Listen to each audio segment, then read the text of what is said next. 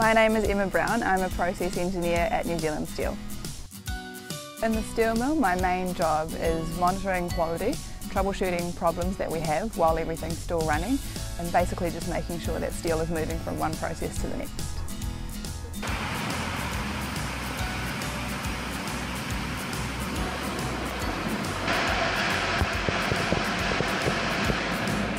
A typical day for me, we are a 24/7 operation, so something that's quite important to my job is making sure that product that we're making is continuously moving, and if it's held up for some reason, it's part of my job to figure out why.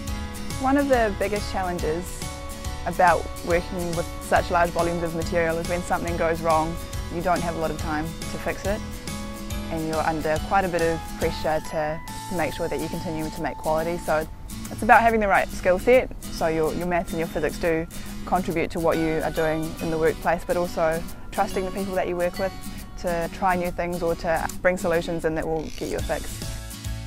To solve a problem, I'll start first by looking in the plant. What does the problem actually look like? What does it sound like? What does it smell like sometimes? And then I'll head back to my office or to someone else's office, and we can brainstorm and troubleshoot and figure out what's happening and the best and fastest way to fix something. What I get out of engineering that I don't think I can get from another career is I get to try a lot of new things. Here I get to implement my own ideas after a considerable amount of planning and research, and it is really rewarding when you can see a result to what you've done, whether that's a measurable result like we produced X amount of tonnes or we saved X amount of dollars. It's quite cool being able to put that down to work that you've helped or been the leader in.